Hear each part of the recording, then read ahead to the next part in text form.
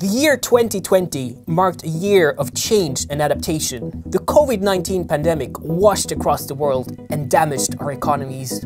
At the same time, a rapid transition to a circular economy is more important than ever. The whole world needs to find ways to get back on its feet, and we have a unique opportunity to support the sustainable recovery of our economy with circular solutions. 2 days, 6 sessions, 50 speakers, 123 countries, over 4,000 participants, and 80 side events.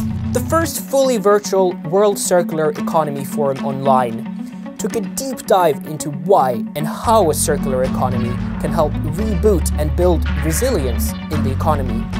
Top speakers from around the globe shared practical examples that would help us rebuild our economies stronger, greener, and better. This is a once-in-a-lifetime opportunity to reshape our economy.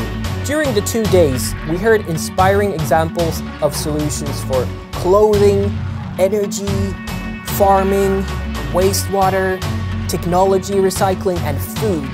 Anyone around the world could take part in the discussions. The key takeaways were that there's no time for short-time fixes, and we need everyone on board. We need to invest in R&D and innovation to accelerate the shift to a circular economy, to build on resource efficiency, resilience, and inclusiveness, to engage women and youth to make the circular economy mainstream. We need courageous, caring, and collaborative partnerships, and we can turn the economy into a solution by tackling the root causes of global challenges. Join us at the next WCEF events.